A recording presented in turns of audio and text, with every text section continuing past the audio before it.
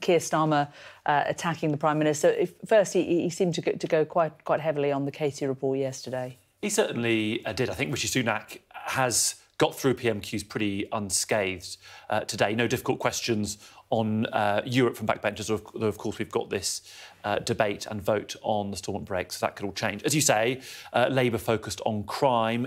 That party and that leader realise it's something that traditionally some would argue they've been weak on. And if they are to show that they are prepared, ready for governing, they need to sort of toughen up their pitch to voters. That's why Keir Starmer was very critical of the Conservatives' hands-off attitude to policing, talked about their negligence over the last 13 years. The Prime Minister rebuffing that, in particular talking about the dysfunctional relationship, Louise Casey said, that there is between the Mayor of London, Sadiq Khan, Labour Mayor, of course, and with the Metropolitan Police. Now, even though crime was discussed, this wasn't really about Partygate, even though there was one sort of brief nod to that in a couple of exchanges.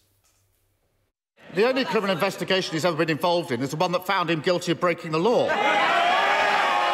Mr. Speaker, let me just address the issue the honourable gentleman raised, because I said at the time I respected the decision the police reached and I offered an unreserved apology. But for the avoidance of doubt, Mr. Speaker, at the moment that happened, there was a full investigation by a very senior civil servant. The findings of which confirmed that I had no advance knowledge about what had been planned, having arrived early for a meeting.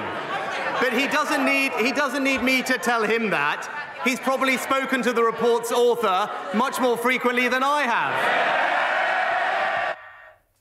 The Prime Minister, Jane, there referring to Sue Gray, who a few weeks ago Sky News revealed has been recruited by Keir Starmer to be his new Chief of Staff. Certainly the strategy from the Labour Party seems to echo sort of New Labour's pitch. Of course, Tony Blair back in '93, so 30 years ago, talked about being tough on crime, tough on the causes of crime when he was Shadow Home Secretary, not when he was leading the opposition. Today, Rishi Sunak seemed to echo and repurpose that, saying that Labour are soft on crime and soft on criminals. I'm sure this may be a battleground in the general election, but as I say, Rishi Sunak, I think, will be pleased that he's got through PMQs. The big challenge now is to persuade enough Conservative MPs to back him, so that rebellion isn't so big that he doesn't have a Conservative, loses the Conservative sort of majority on the Stormont break. That vote this afternoon, we know it will pass, we know Parliament will back it, but will a majority of Conservatives back it?